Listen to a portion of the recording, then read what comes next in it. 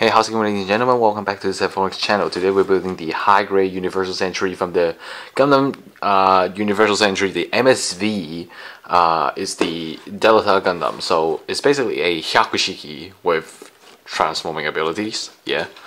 And let's look at the size. So we got a story. So it said it's from a PS3 game series which developed into a story.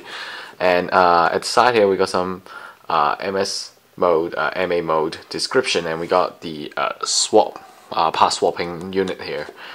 And really special this time. They didn't give much action introducing like the others. And look at this, so gold, shiny. 1, 2,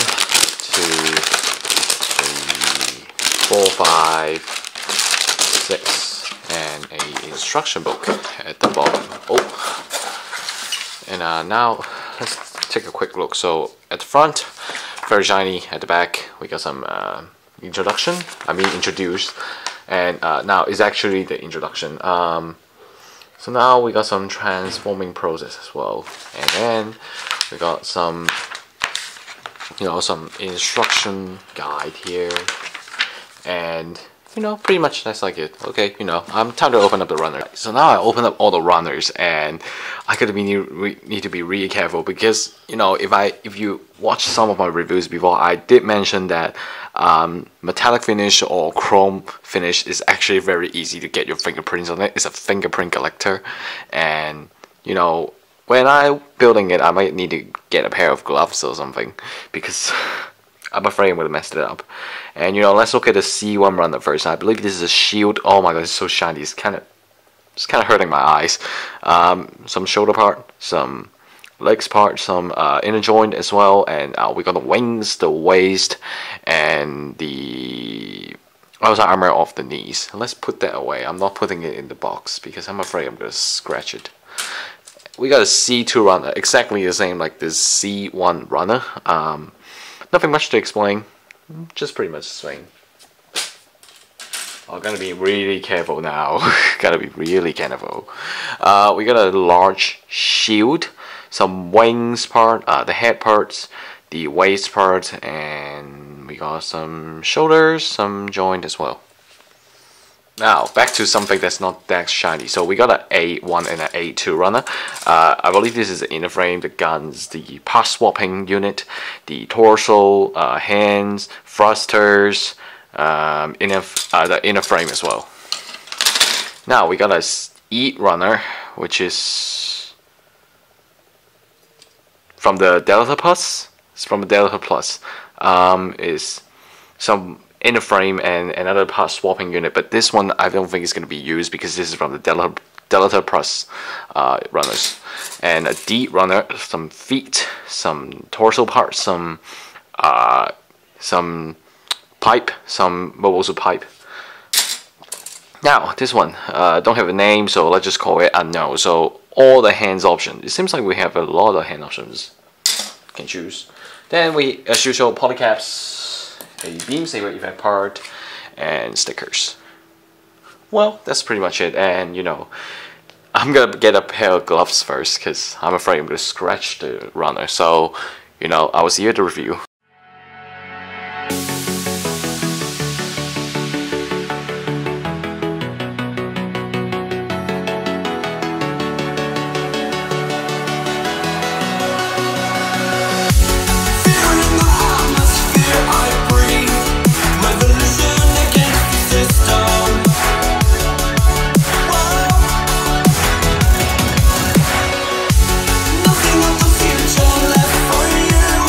Until we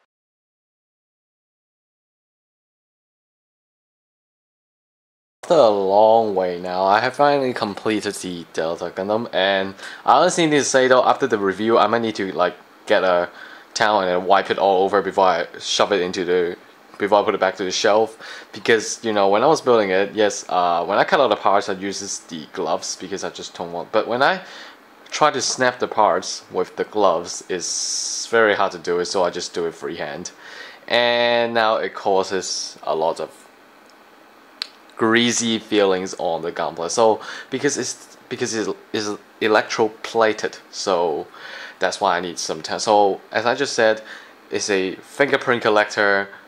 I recommend you, whenever you mess around with it after you've done it, you need to wipe it out. But honestly though, I really need to say though, this is very good finish. I honestly think the Hyaku Shiki Revive version should have used the electroplated, but Bandai didn't. But anyway, this is Delta. But Delta Gundam this time, Bandai did a very good job on hiding all the seam marks, so you're not gonna see any color being rip off, and then you don't have any marks that scratch the electroplated paint. But this time do have a problem because they're using the hidden marks, which makes the seam lines on the mobile suit is very easy to see it. So if you look at the head carefully, at the side here is actually have a very clear seam line, even though I tried to sand it down, but it still couldn't fit well. But it's very good. And by the way, the suit could transform but uses path swapping, but I'm just gonna start with the articulation first, and then I will get to the transformation part. So first, let's start with the head. So head move up, down, 360, not really possible because because the neck here actually have a separate armor piece here actually blocking the movement. So if you want to really move 360, I guess you have to move the head to gain a little more movement. But overall, the head couldn't really move too much. Probably let's just say is 30 degrees. Yeah, and also they did give you two options on the eyes. You can either put in a red sticker, which is the camera version, or you can put in a black sticker, which is the when the mobile suit didn't activate. I think it's a pretty good thing, but I honestly won't put a black sticker on it because then you can't see the eyes. So now let's introducing the arm. So this time the shoulder piece is actually an individual piece, so you can slightly move the shoulder, and also the shoulder can pop out as well. That function is for a transformation part later, and also arms could bend up about 120, and it also can move around as well, but you have to be careful. It can move 360, but you have to be careful. You might accidentally kind of scratch the paint because it's very hard to twist around. So please don't use too much force to try to turn it around because you might scratch the paint. The hand down here is movable as well, so the transformation later we'll have to rip the whole armor apart and then put it back together on the transformation. Now let's look at the lower body part here. So so you can turn around 360 on the waist, pretty good movement though, and side skirt slight lifting up, the front skirt lift up nearly 180, and then front kick very easy, back kick not having it, side kick 45 degrees during the side skirt is not really actually gonna do much, and the legs could bend 90 degrees, so wasn't really having too much movement though. And the feet down here is very movable actually, and the piece of armor right here is actually movable, and nothing really too much special. And oh, by the way, that is something that I need to comment. So this time the Delta Gundam do have a small inner frame designed for the mobile suit. It's actually pretty impressive for XG product though. You can see some details in the inner frame as well, and I really like that. They give us a little more details, but that much detail not gonna really help because at the end of the day we still have to do the path swapping transformation. I honestly think it's kind of annoying, but it's fine with it. Now let's talk about the back wings. The back wings now is a ball joint and connected. You can move back and you can move up and down, and it actually is separate piece. So so you know, the top part here, I think you can slightly move it. No, okay.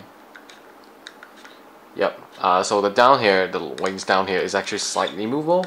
But the top though, it doesn't move. So now time to look at some accessories. So we got the shield here. It's a pretty long shield though, so you know you can attach it to the side of the arms. There's a connector piece, gray piece here. You can just simply plug it on and it will stay there forever. And for the mobile suit, we have a lot of hand options. We have 4 hand options. We got 2 open hands, a hand that's for the holding the beam saber, and a hand that's for holding the gun.